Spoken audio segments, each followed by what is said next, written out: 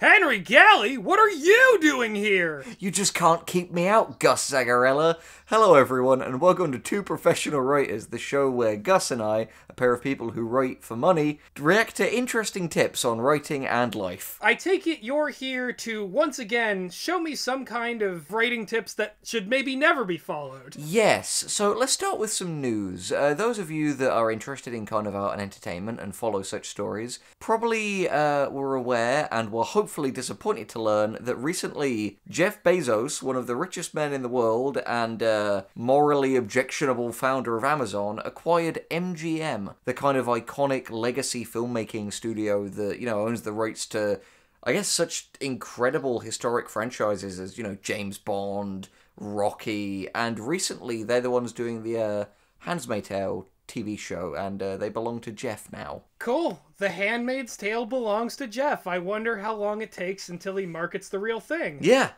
He thought, oh, fuck, this show, they have something going on here, and I want to learn about it from the inside. It's the feel-good sitcom of the decade. I wanna own the rights to this so I can, start sticking women in those sick red gowns and white hats. Oh, man, how come no one's bought the theme parks rights to The Handmaid's Tale?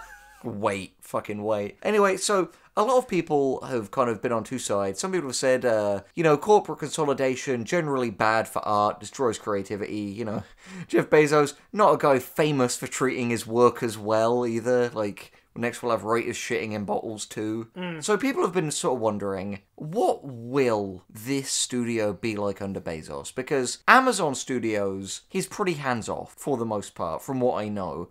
But is particularly interested in gaining the IP from MGM. Really interestingly, on Twitter, going back to the roots for this channel, someone posted an excerpt from an old kind of biography of Jeff Bezos where he outlined his philosophy in a series of steps on what makes good storytelling. Yeah, you did hear that right, folks at home. This is a extremely rich man, one of the richest mans on Earth, who believes that the amount of money he owns and the amount of people he's screwed over getting to his position gives him automatic authority when it comes to writing and crafting stories.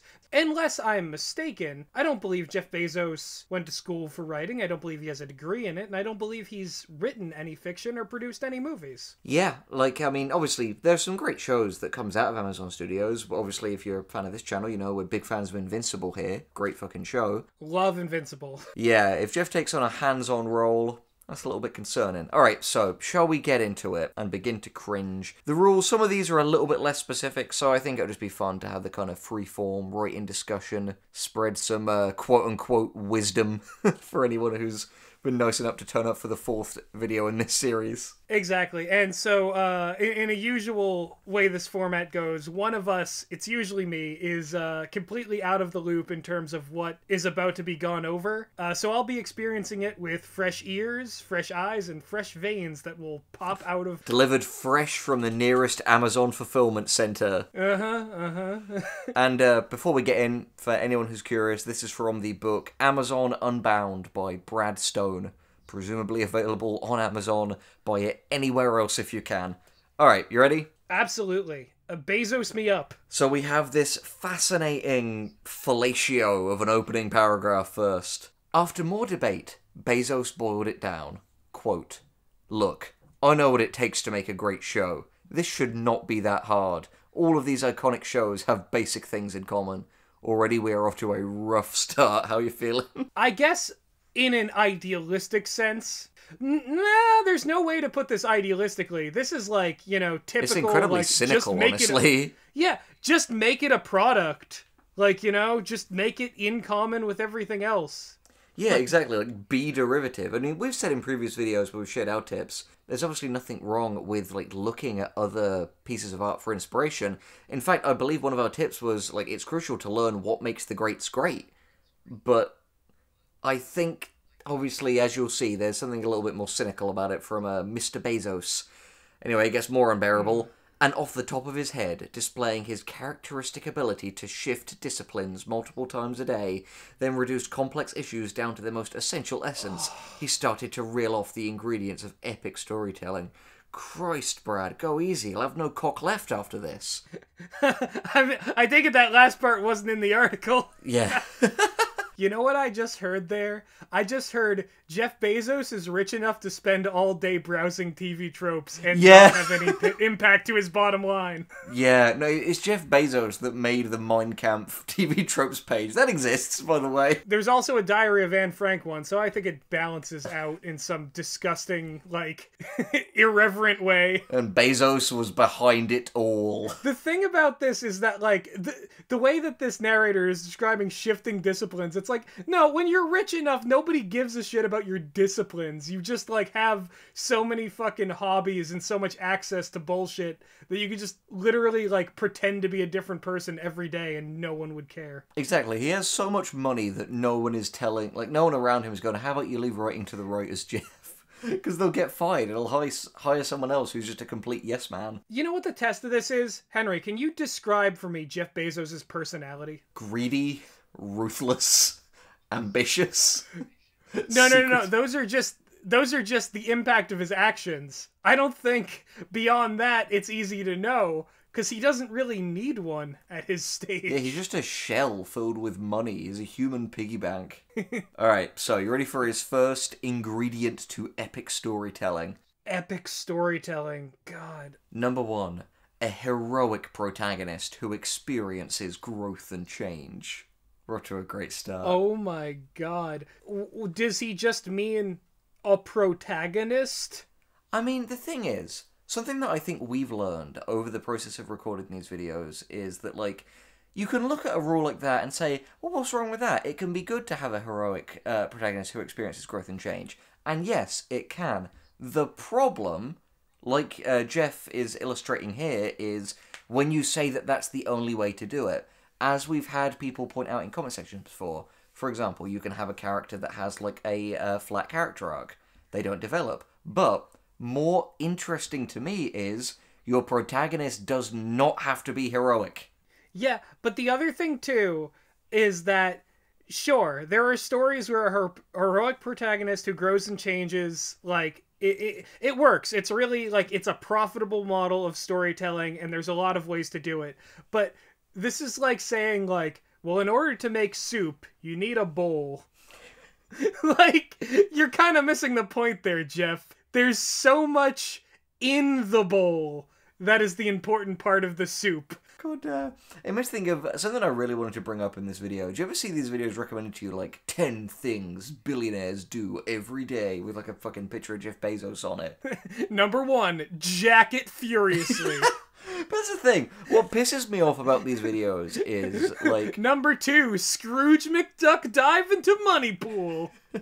Number 3, more profit. But yeah, what really fucking pisses me off about these is A, they're taking advantage of the desperate and naive, but B, it has what I call, like, the cargo cult mentality to success, where they copy these, like, superficial actions, but ignore some of the obvious context as to why so many of these people became wealthy. Like, for example, like, it's the early rising thing. Like, you can wake up at 3 a.m. every morning. I'm sorry, but it won't make you as, like, successful and rich and, like, ripped as The Rock, even though he does it too. It'll make you tired. Yeah. That's what it'll do. What's this? Like, 10 things billionaires do every day. Brush their teeth. Eat breakfast. Breathe. I guess we could just call this, like, bowl philosophy. Yeah, bowl philosophy. But yeah, again, to go back to what we were saying about that first rule, like, your protagonist doesn't have to be heroic, they just have to be interesting. Interesting and motivated, I would say, are the only two things you need. And the thing is, like, we're big fans of character growth, but as many other people have pointed out in the comments of these very videos, static characters can also be super, super interesting to other people, not us, but yeah. They can be. So, like, you know, growth and change is not a necessity, and who are we to say that our way is the only way to do this? It's always Goku, isn't it? It's always Goku! Oh my god! Like, again, something that we've said privately before, we feel the need to say here, Dragon Ball is obviously an iconic, like, franchise of manga and anime, but, like, No one's favorite part of it is, like, oh, the real nuance to Goku's character, you know? Okay, so not only is Popeye the Sailor a deeper character than Goku, he could definitely beat him in a fight. Oh, 100%. He punched an alligator into like a full set of leather furniture one time. That dude is unstoppable. He broke the like animation reel once. That's his own universe. It makes me think of, like, in power scaling, they're always like, oh, do they get prep time, though? They're like, oh, but does he have his spinach? Well, that is the game changer, because like without his spinach, he can't like do everything. I mean, when he eats his spinach, he's strong to the finish. He's Popeye the Sailor Man. Next, we have a compelling antagonist. Sure, Jeff. That's the thing. Sure, I mean... It's more bowl philosophy. I don't disagree. The antagonist should be compelling. But there's, like, a difference, you know, between, like, Thanos and Gus Fring. Like... Yeah, I mean, that's the thing. Like, ultimately, like, these rules would really benefit from subheadings, you know? Yeah, like, what the Okay. And again, worth saying, like, I think a big part of this is I want to fight against, like, prescriptivism in storytelling. Because, as we said in the last one about the monomyth, it can help to use a formula to help get your bearings. You know, we've extolled the virtues of how useful, like, Blake Snyder's stuff can be in, like, the Angel Dust video. But, ultimately, if ever you're getting to the point where you basically just see, like, storytelling and art as this kind of paint-by-numbers, very, like, you know, just, like, sticking, like, Lego bits together, just tropes and these vague ideas of, oh, gotta have a compelling antagonist, whatever that means, you're fundamentally gonna tell stories that just feel kind of flat and uninspired. Yeah, compelling is the thing you use after you've created the antagonist to, like, you know, pitch it or, like, tell your friend about it. Or, like, you know, you've seen a show and you're like, wow, that was a compelling antagonist. People will listen to Jeff Bezos say something like this and they'll be like, oh, yeah, I recognize that that's a thing I like, but, like, yeah, that's like saying... I like it when antagonists aren't written badly. Yeah, that's like, I like it when the movie is good and the actors act. Like, and the lines are spoken well. It makes me think of this line from Peep Show where one character is commissioning another for a song and he's like, I want something that when people hear it, they're like, yeah. And it's like, that's how I imagine Jeff Bezos directing the MGM people. This is like so stupid and like head naughty corporate already. Let's go to the next one. Oh, you're gonna love the next one. Wish fulfillment, then in parenthesis, e.g., the protagonist has hidden abilities such as superpowers or magic. Oh no! Fuck off, Jeff dude. Bezos' harem anime. Fuck off, man! Like... What wish does Jeff have left to fulfill? Fucking... He basically has real-world magic. Like, what the hell? Like... Okay, the thing, too, is, like, it's fine to have, like, you know, super-powered characters in your story, and, like, to describe that as wish fulfillment fundamentally misses the point of why, like, the supernatural can be interesting. People forget all the time that, like, in the original myths and legends, a lot of which that were like, these were all about people, like, coming up on their own and like, you know, getting the boon and returning to the normal world. It's like, no, people got out by the skin of their teeth fighting the unknown. And sometimes magic is in there to give your protagonist an edge.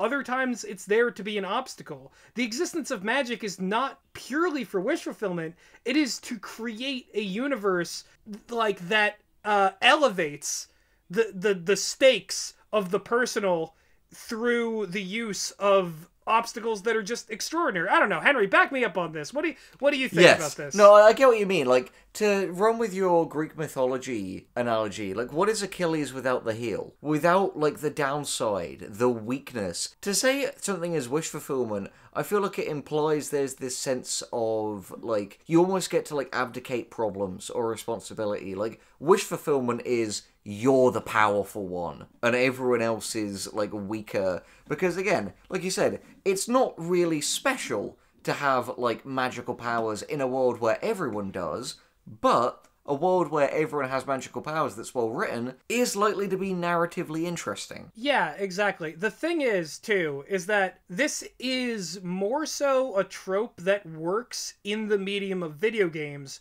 where the player character has much more agency over the world and, like, has all these abilities that they can unlock.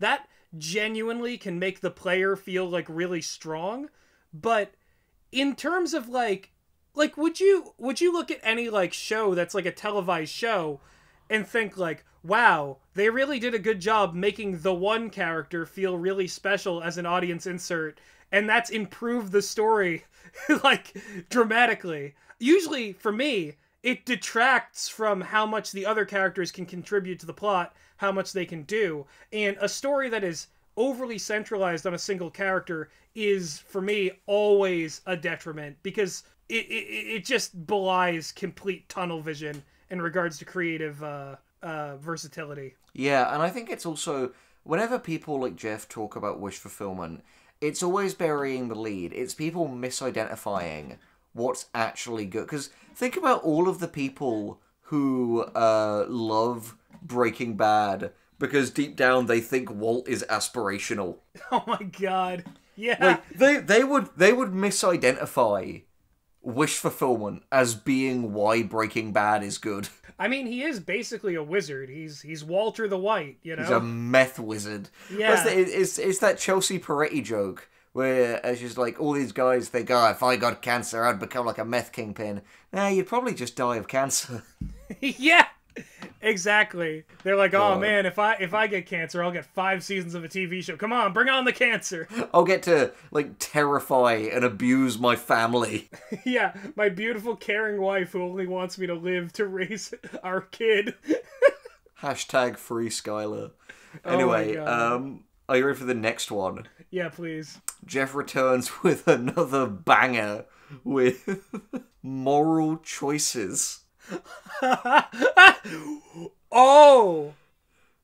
Yeah! Like, should I give my employees breaks, or should I not? Should I bust the union, or should I not? Holy fuck. Those kinds of moral choices, eh, Jeff?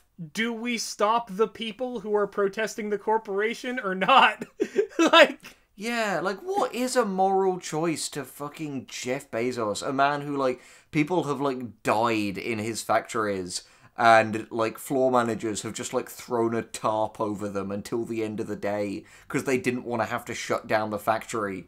It's clear that how little he can elaborate on this one shows that, like, Jeff Bezos is not the guy to give any sort of, like, moral choice writing advice. Now, there should be ideology conflicts in your story, but, like, Jeff Bezos is the last person to talk about a set morality, and for me personally, I think a story's morality does not need to reflect my own, as long as there are multiple moralities, multiple ideological conflicts, and they are done so with, like, a sense of tact, and nobody is, like, straw-manned. Yeah, agreed. Like, no one wants to see, like, a pair of, like, lame cutouts of, like, two ideologies the author clearly doesn't agree with just kind of bash into each other for an hour and a half. Yeah, it's lame. The other thing, too, is that, like, again, I feel like Jeff Bezos might be, like, an epic gamer, because this feels like he's played a lot of video games, like all Mass of these Effect. are so video gamey. He played, like, The Last of Us or something, and it's like, guys, I've got it. I've seen The Matrix. You can do the good guy thing, but then you can also do the bad guy thing, which is just the same thing as the good guy thing, but a little angrier, and maybe you, like, hit somebody. Yeah, he just played Fallout New Vegas, and now thinks he's unlocked, like, the secret sauce to storytelling. I don't know why I get this impression, but, like, I imagine Jeff Bezos, like, plays Paragon, and then, like, in his real life, he'll just take all the renegade choices. Yeah, it's like, oh, you know, this feels like escapism for me. I'm not doing, like, horrifically immoral things while playing these video games. Well, no, that's the thing. The real world is his escapism, because he escapes from his own morality. He's like, it's not real. None of these people are real. They don't matter. They're just, you know, like, tools I use to get more money. Because Bezos loved the money. It's like the fact that Bin Laden, like, they found Counter-Strike on his computer in his, like, compound. What a fucking And I was talking to nerd. Meg the other day about, like, do you reckon he always played the terrorists? Or do you reckon he's like, nah, I'm a terrorist every day. I want to... It's like the Floros thing. Like, I don't want to be no terrorist. I want some escapism. Oh my god. I won't give anything away about Floris's backstory, but like, maybe you're not wrong equating him to Bin Laden. Jesus. Alright, moving on. This next one is another one that's just like, I think he might have just... I legitimately think he either played a video game, or I think with all of these, he may have just watched, like, Avatar. Or Avatar The Last Airbender. Oh no! I think Jeff Bezos got Avatar poison. Is that why all his hair, like, fell out? Is he gonna paint a blue arrow on his head? Like, is he Avatar him poisoned? and Marianne Williamson, the two most different people in the world, are just the biggest Avatar fans. Oh my god. Marianne Wilson, aka, like, Avatar Kyoshi. Williamson, yeah. Gus is recovering from the shot, for the record. I just battled the Rona, the tiny Ronas. Give me a break. So next we have diverse world building, but to tell you just how, like, no other word for it, ignorant Jeff Bezos is, next to diverse world building, in parenthesis, is different geographic landscapes. Because, as we all know... Of course that's what he thinks world building is. That's amazing. It's because he sees the world in terms of, like, cubic feet of it that he owns. Holy shit. I'm just imagining Jeff Bezos being like, you know, I wasn't really keen on, like, Aladdin. It really, like, it's just really, desert. like, terrible. Yeah, it was all desert until that one scene where they went out into, like, the snowy mountains, and then I was like, yeah, it's pretty good. Multiple landscapes, you know? This is really... bumped the movie up a whole point for me. Jeff Bezos looks at that and thinks, diverse world building. This is fucking like Dr. Steve Brule's writing advice. This is like, you can't just have the forest all the time. You can't have a story that's all forest. You gotta throw a desert in there, fucking with some water. You gotta put a fjord or a butt in there. Jeff Bezos walks in and is like, guys, look, I'm liking the movie, but it's lacking something. It needs to be more diverse in terms of topography. Stick some hills, maybe a valley. We'll put a river through there. Let's go spicy. Like, just who looks at Earth on this way? So this is either Avatar: The Last Airbender or James Cameron's Avatar, because it was just like, yeah, oh yeah, it's one of the avatars. You got mountains on the ground, you got mountains in the sky, you got trees all over the fucking place. This is awesome. This is the best thing I've ever seen. These trees grow other trees, and everything's glowing. God, for context, I feel like we should specify, just for like the kind of entry-level people watching this, world building just refers to every single kind of like wider detail of your fictional world, from the topography to the sociology, how the cultures work, if there's like rules to it. Just it's essentially everything that isn't character, plot, tone and atmosphere is world building. It's not whether there's fucking hills. You could have a story that takes place entirely in like wintry tundra, but you can also have like plenty of cultures that live there, because that's the case in real life. Yeah, I mean, you know, sure, if you want to do the whole globe-trotting adventure thing, it's cool to have multiple landscapes, but also this is like fucking... You know, in any live-action series, this is like, great, Jeff. Yeah, let's spend more money on a second shooting location. Yeah. Thanks, buddy. Doing us a solid here. I mean, as if Jeff Bezos ever thinks in terms of, is that too much money when it comes to anything but, like, paying his workers or investing in, like, safety and comfort for them. This dude's so rich, he, like, doesn't even know that money is an item anymore. Like, he's just looking at this, it's like, we're just trying to maximize how epic it would be. Yeah, we're just trying to add epicness to this fucking 2012 ass. Jeff Bezos. It is! Fucking rich people, the reason they're like fucking immortal is because they never left 2012. Yeah, Jeff Bezos is an epic bacon narwhal of Chuck Wendig proportions. Yeah. We should cover his writing advice on here sometime. Big Chuck Wendig. So, yeah, that was Jeff's take on why it's really important to have hills and valleys if you want an epic story. Yeah. Ready for the next one? Yeah. Hit me up. Urgency to watch next episode, then in parenthesis, cliffhangers.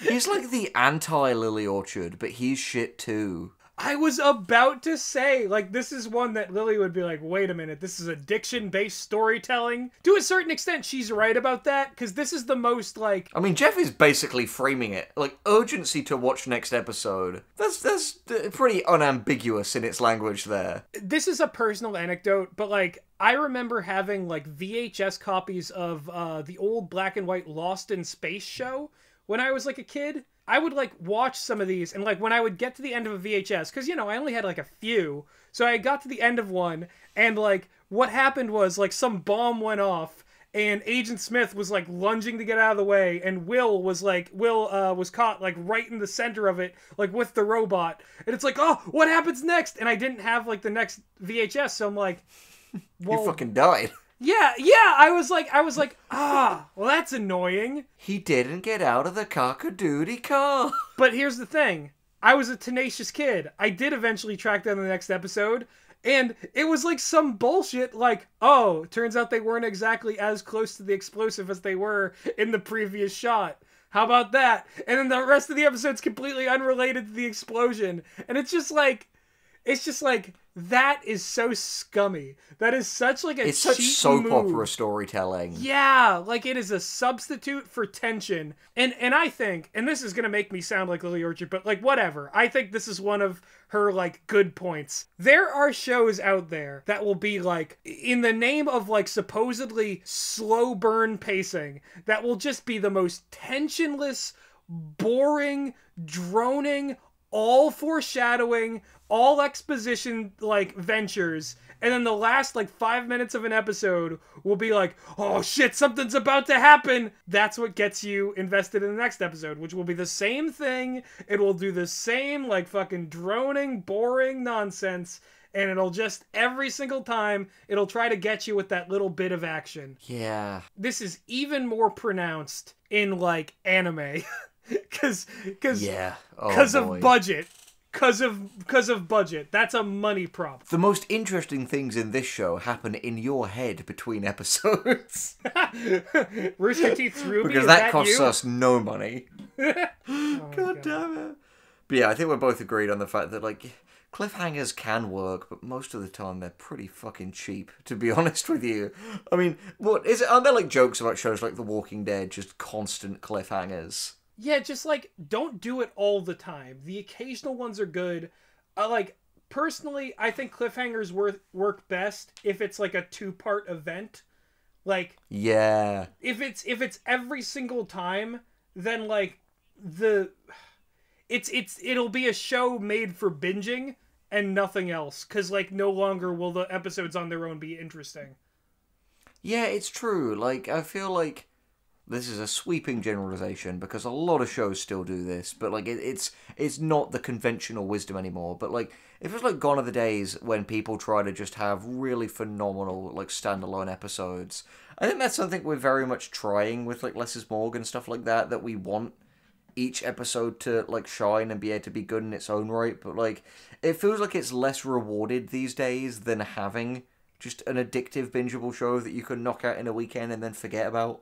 I can tell you one thing, Castlevania has some of, like, my favorite standalone episodes in recent animation history. I think also Invincible did a pretty good job with self-contained adventures. Like, it obviously had an overarching story. Because they had a great Villain of the Week system. Yeah, like, I think like they did a good job with at that. least. Maybe that format's coming back. You know what? That was the thing, too. Invincible was a week-to-week show. It like, couldn't be binged until, like, the end of the season. Yeah, and while you may be tempted to say, but that's under Amazon, isn't it? It's like, no, it's under Robert Kirkman and the creative team developing that show. He's hands off with Amazon Studios. That's the thing. I had that moment of pause where I'm like, oh, wait a second. We're shitting on Jeff Bezos, but also he's like, dance, puppets, dance. He's like, yeah, advertise my show Invincible while you think you're mocking me. I mean, that's the thing. It's like, you know, it's like the Middle Ages. Like, everybody who did anything had to live under some sort of feudal lord. And Jeff Bezos just happens to be the person that controls all of Amazon, so... Yeah, I'm just waiting for our, like, big, like, interplanetary hero to, like, roll onto the planet and defeat Jeff Bezos on our behalf. Yeah, either that or we just have to pick our side in like the Sengoku era, like Disney versus Amazon wars. Jeff Bezos sends his best Amazon samurais, and they've got cardboard armor with that obnoxious smirking tick logo. I don't know if they can withstand the awesome might of Bushido Goofy. I don't know what the fuck is going on. All right. Next, are you ready for the next rule in epic storytelling? Yes. Okay. Civilizational high stakes, and then in parenthesis, a global threat to humanity, like an alien invasion, or a devastating pandemic.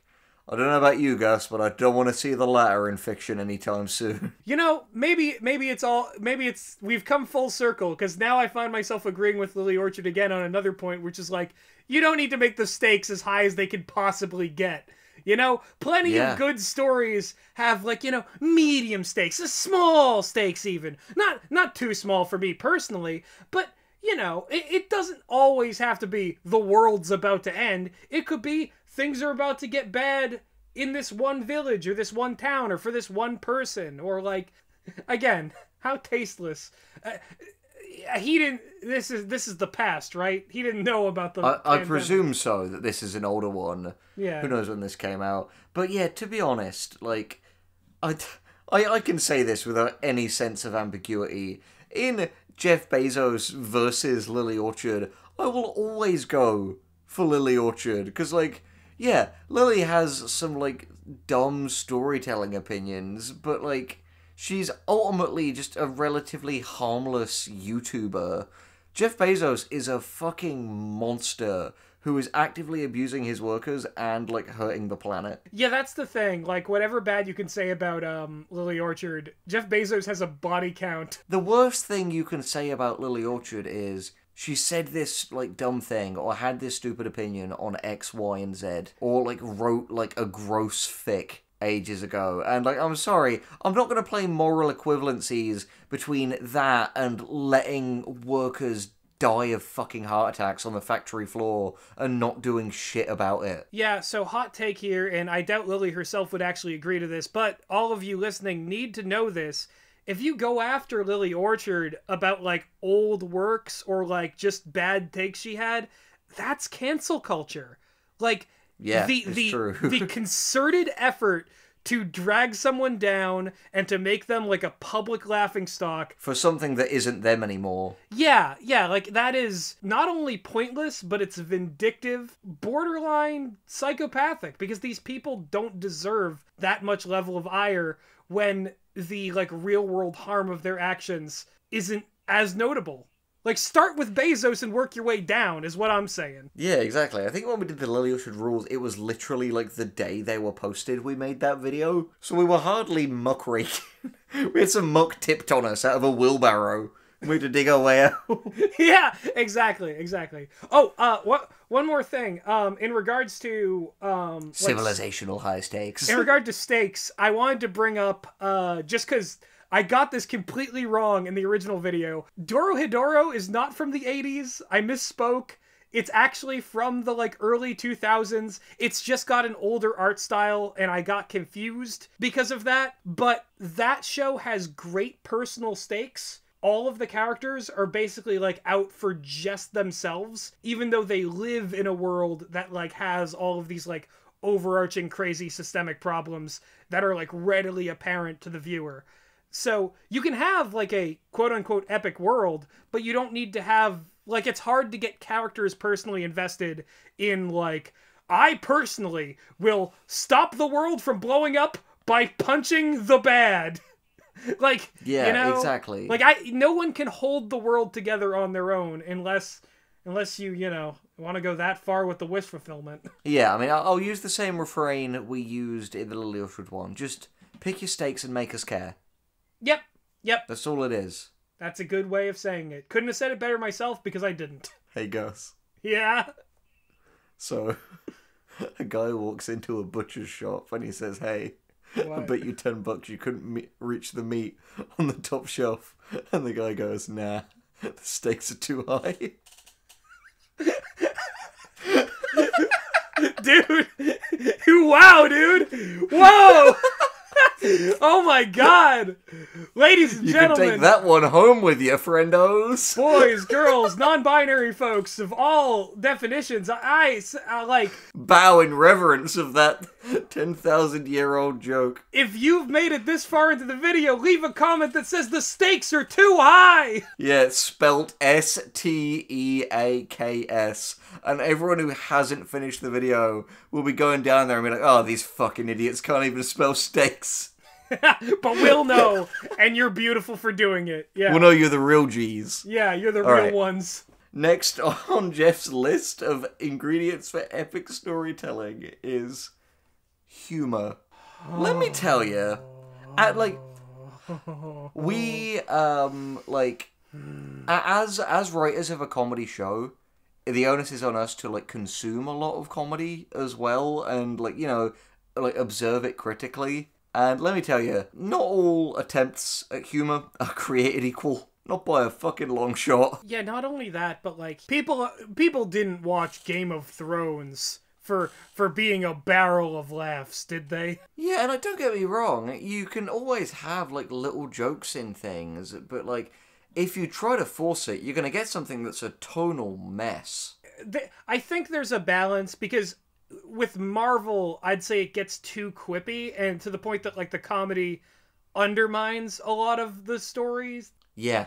Again, I'm gonna bring up Castlevania because I love the writing in that show. There is like just the right amount of like quipping and profanity. It all feels very much in character, and certain characters will speak certain ways. It doesn't need to be in every story. Yeah, I mean, if Elon Musk going on SNL taught us anything, is that maybe we shouldn't follow the advice of very wealthy people on what makes good comedy. Exactly. Well, I mean, all he said was humor. Like we can get there's nothing we can get Jeff Bezos dressed as Luigi to go. No, his Waluigi to go with Elon's Wario. That's right. Oh man. I don't know why. I just have the sense that Jeff Bezos would be taller than Elon, and I'm not going to look it up because Jeff Bezos, everybody cheating but me. Oh, and I'll get back in the fulfillment center. Take this piss. His attack is just like throwing piss bottles at you. Yeah, literally. That's something that Waluigi probably did in one of the games, honestly. Waluigi drinks them, but also uses them as weapons. He's a bit of a freak like that. Jeff Waluigi Bezos. This next one is fascinating. Yeah. Just the word betrayal. I'm just hearing Spoonie yelling, betrayal! At that fucking Gamescom with, like, Angry Joe looking super uncomfortable next to him. God, this is such a video game thing. Think of how many times, like, the person helping you turns on you, or, like, you betray somebody, or, like, this feels really gamery. This whole list reads like that one joke in OKKO when like Shannon and some of the other robots make like an algorithmically generated movie. Yeah. That's like, we have all of the best scenes from other movies in this because it was generated by algorithm. And the people in the crowd are just going crazy. And shit like that is Jeff Bezos' dream. Just get robots to pump it out. Yeah, that's the thing. Everybody who's like a writer out there, remember, people like Jeff Bezos, if they could replace you, they would. Our work is necessary, it's important, and our imaginations are irreplaceable. Don't let these motherfuckers in their ivory towers pretend that it's any different. They know the score, and that's why they're afraid of us, but also that's why they hire us. Yeah, Jeff Bezos does not care if you live or die. And that's something that you'll be wise to remember if you want to, not be taken advantage of in life. Yeah, exactly. Speaking of fucking robots, you're not going to believe this. Fucking robots. The next thing... How'd you know about my whole Thursday? Roborotica. The next thing on his ingredients of epic storytelling. This genuinely feels like parody. Positive emotions. We're just like... We've just fallen to the building blocks, right? Wait. Positive emotions, and then in parenthesis, love, joy, hope. Well, you gotta remind himself what those are. Yeah, he's got to list those, because if you work for Amazon, you've forgotten what those are. Like, these positive emotions? Things I can no longer feel. Love, joy, excitement. Things that our products give people at the expense of you ever filling it again. See, I don't know about love and joy, but I think his employees feel plenty of excrement. Yeah, they feel it in the adult diapers they have to wear because of the nightmarish hours and the fucking, like, house arrest style fucking ankle tags they have to wear. This is also just like, no, a story's gotta be all negative emotions. It's just gotta be all pain. It's gotta be all suffering. Incidentally, the one after that is negative emotions. Then in parenthesis, loss, sorrow. This dude isn't even trying anymore. Get this man out of here. Get this man. He does not know what he's talking about. No, this is peak. Like, you know, these people are just like smiling and nodding, writing it down, and thinking, okay, once Jeff leaves, we can go back to writing again. I know what you're thinking. We've not included as much substance on positive and negative emotions, but like, what the fuck is there to say?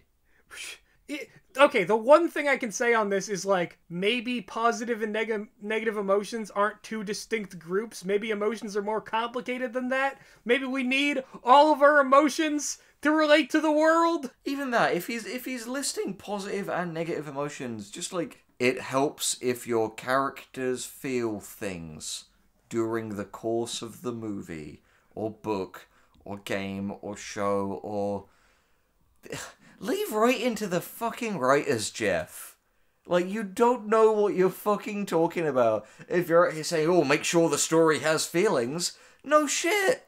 If things happen, it should hopefully produce feelings in the things it's happening to and the people doing it. What the fuck is next? Like, humans? Words? Nouns? Like, what are we getting next? So we're on the last ingredient to epic storytelling, and it feels just ominous in its placement as the last one. The most epic one. It's just the word violence.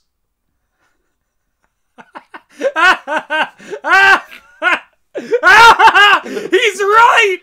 He's right! Especially like class war, revolutions. Oh, violence. It's the most epic thing you could possibly do. Show Jeff Bezos how epic your violence in Minecraft. I mean Roblox. I mean fuck. Yeah. God damn it. Oh, like, gee. The thing is, I cannot imagine anyone watching this, unless you've not seen any of our other videos, I can't imagine you've learned much about writing. But the point of that is the fact that, like, these are the fuckers greenlighting projects. And they're this clueless. Okay, so just for shits and giggles, I'm going to try and put all this together and make a story on the fly. You want to give them to me? Like, Alright, so do you want me to read each one? Alright, yeah, let's make one up. Let's do a bit of an iceberg. Alright, so, a heroic protagonist who experiences growth and change. A compelling antagonist. Wish fulfillment, e.g. the protagonist has hidden abilities such as superpowers or magic. Moral choices. Diverse world building. Different geographic locations. Urgency to watch next episode. Cliffhangers. Civilizational high stakes. A global threat to humanity like an alien invasion or a devastating pandemic. Humor. Betrayal. Positive emotions. Love, joy, hope. Negative emotions. Loss, sorrow. And violence. Okay, so, this is about a white male hero who... Called Jeff. Called Jeff. He named Jeff. He has the ability to turn other human beings into weapons just permanently. They don't turn back. So he does that, and there's a alien invasion, and it's happening all over every other continent. He's the only hero. He sometimes feels good about it, sometimes feels bad about it.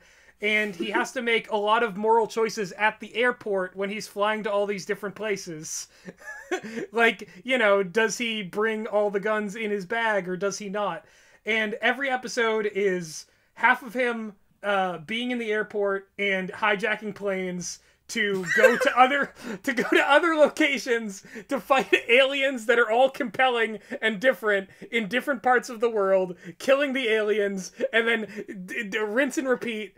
And like every single time, every single episode ends with like airport security like about to get him. So that is my story of Jeff Airlines. That's the name of the story. He's flying planes, fighting UFOs, fighting aliens. What more do you want? I don't know.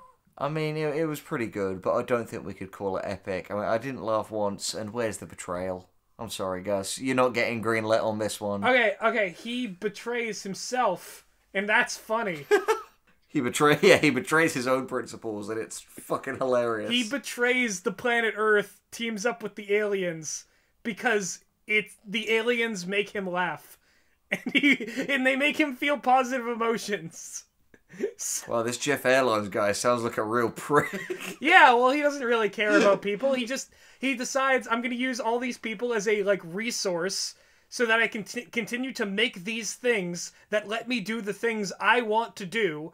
And essentially, I'm going to, sell off the entire human race as a product to something that is completely inhuman and will eventually collapse and really has no business being a part of humans' life. But in the end, it doesn't matter because he's just maximizing the amount of fun he can have regardless of all the betrayal. And that's the theme. It's you can betray as many people as you like as long as it's fun for you.